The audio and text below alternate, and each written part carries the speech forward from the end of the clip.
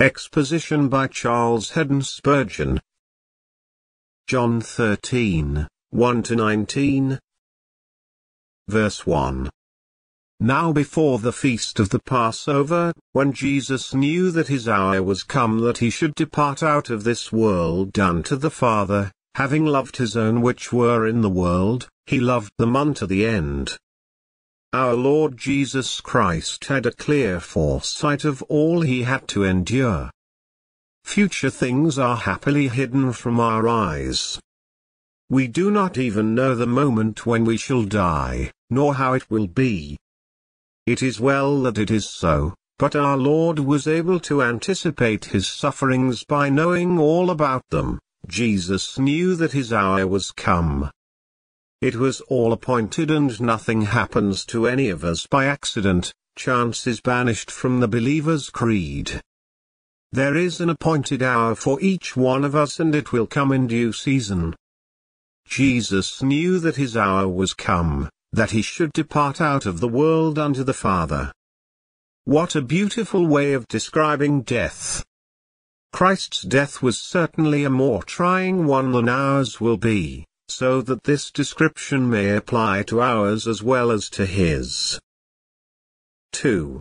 And supper being ended. I suppose that was the Paschal supper.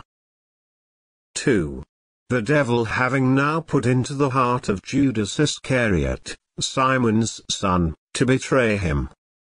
What a horrible purpose for Satan to put into the heart of Judas even in the presence of Jesus. I hope that the devil will not put any such purpose into your hearts or into mine while we are in this house of prayer, but no place is sacred from his intrusion. He will come in anywhere.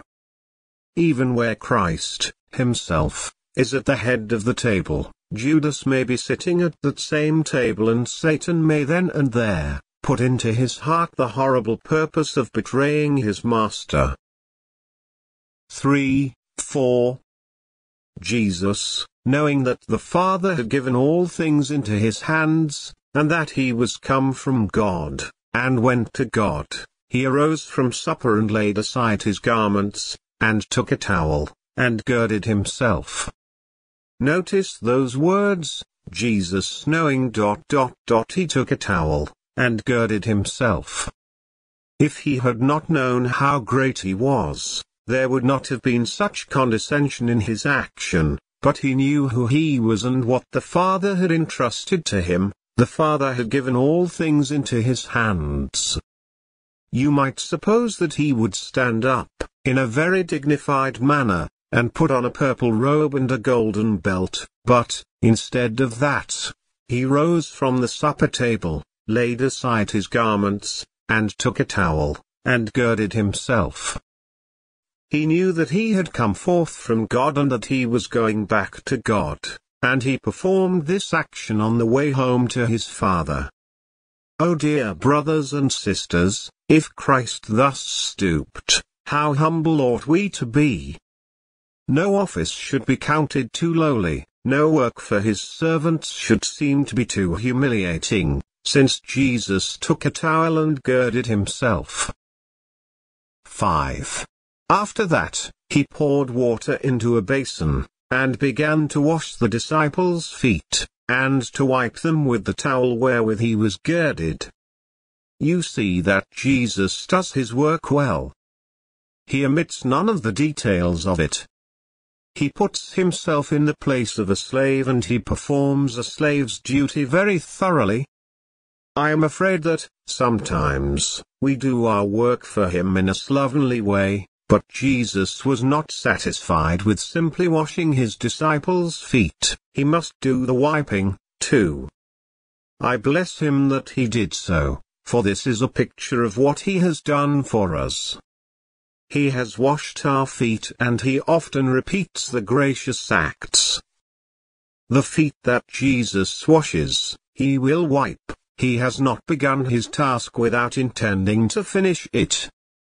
I know that he will complete in my soul the work which he has undertaken, for he fulfilled, on the feet of his disciples, the office he had undertaken. He began to wash the disciples' feet, and to wipe them with the towel with which he was girded. 6. Then came he to Simon Peter, and Peter said to him, Lord, do you wash my feet? I do not wonder that he said that. Would not you have been equally astonished had you been there? Peter had some faint idea who Christ was. He had confessed him in such a way that Jesus had said to him, Blessed are you, Simon Bar-Jonah, for flesh and blood has not revealed it unto you, but my Father which is in heaven. Knowing so much about Christ, Peter marveled at his action.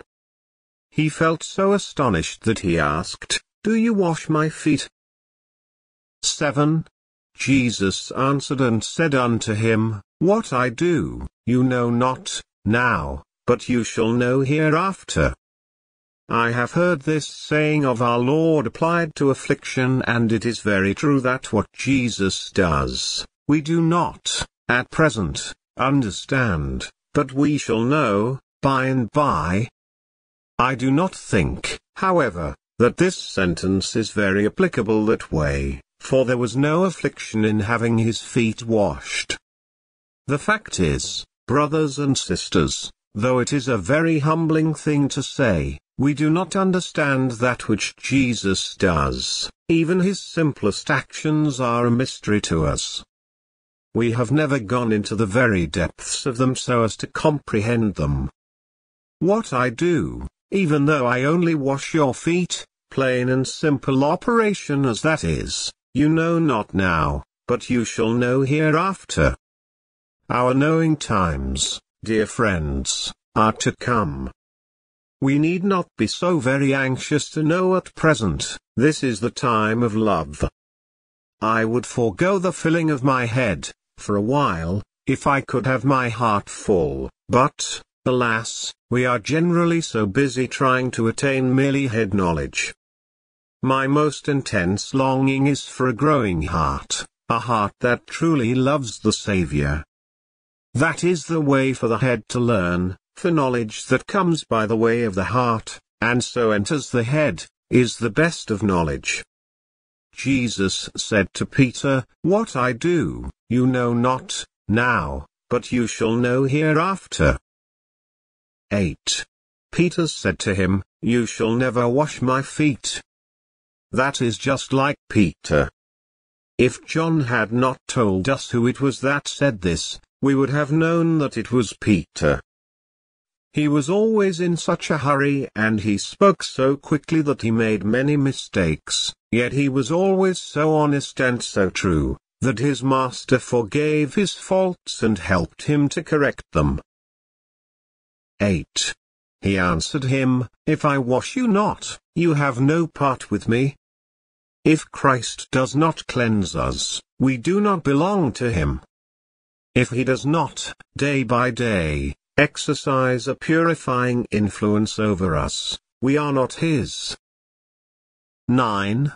Simon Peter said to him, Lord, not my feet only, but also my hands and my head. How that pendulum swings to and fro. It went this way just now, you shall never wash my feet. Now it goes right away to the other extreme, Lord, not my feet only, but also my hands and my head. Go more gently, Peter, be more quiet. Why do you go so far in one direction and then rush off so far in another way? Your master knows better than you know what is right for you. 10. Jesus said to him, He that is washed, needs only to wash his feet, but is clean every whit, and you are clean, but not all. Dear friends, when we believe in Christ, we are washed in the fountain filled with blood, and we are clean. But this world is such a sinful place that we cannot walk through it for even a day without some of its mire and dust clinging to us. Besides, God's lilies are so pure that they are hardly fit to bloom in such a defiling atmosphere. Oh, how we need that the dew should wash the lily when the night comes. how greatly we need to have the foot washing administered to us every day. We need not repeat the first great washing, the bath by which our sins were cleansed. When that was done, it was done once and for all. Our sin was pardoned as before a judge, but we need it to be taken away as before our Father, for we are now under his loving discipline. Christ further said to his disciples, "You are clean, but not all." Does he say that to us at this time? You are clean, but not all. Where sits the man, in this house of prayer, who is not clean? The sinner who has not yet been washed by Jesus Christ? Where sits the woman who is not clean? The Lord have mercy upon you, dear friends. You know, that in the olden days, they put a red cross on the door of the house where the plague was. We cannot put a cross upon you, but I pray you to consider yourselves as marked men and marked women in the sight of God.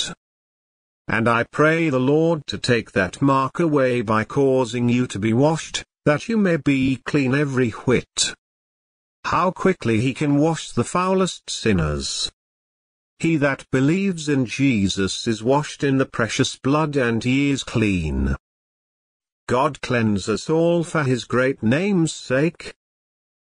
11-15. For he knew who should betray him, therefore said he, "You are not all clean." So after he had washed their feet, and had taken his garments, and was set down again, he said unto them, "Know you what I have done to you? You call me Master and Lord, and you say well, for so I am. If I then, your Lord and Master, have washed your feet, you also ought to wash one another's feet. For I have given you an example, that you should do as I have done to you." Christ's actions are the pattern for us to imitate. Oh, that we follow them more closely. 16. Verily, verily, I say unto you, the servant is not greater than his Lord, neither he that is sent greater than he that sent him. Sometimes we think that we are a deal too great to wash anybody's feet. We would like to see a person dare propose it to us, such big people as we are. If we talk like that, there is great need that we should be taken down. That would be the true way to rise in the likeness of Jesus. Oh, that we were lowlier in humility. We should be higher in grace if we were. 17. If you know these things, happy are you if you do them. Peter needed to know them. Jesus would have us do them. 18. I speak not of you all, I know whom I have chosen. Christ is a chosen people, though some will not believe it. Yet it is so, for he says, I know whom I have chosen. 18-19. But that the scripture may be fulfilled, he that eats bread with me has lifted up his heel against me. Now I tell you before it comes, that when it has come to pass, you may believe that I am he. That I am. So, you see, even the great trouble of the early church, the betrayal by Judas, was used by Christ for the strengthening of his disciples' faith. He foretold that it would be as it came to pass. So, dear friends, in these latter days, many forsake the gospel, but Jesus told us that it would be so. He taught his servants to write that there would be a falling away and that in these last days there would be scoffers, and as we read the prophecies and compare them with the fulfillment, even the doleful fact itself confirms our faith in our Lord. God bless to us this brief reading of his own word. Amen.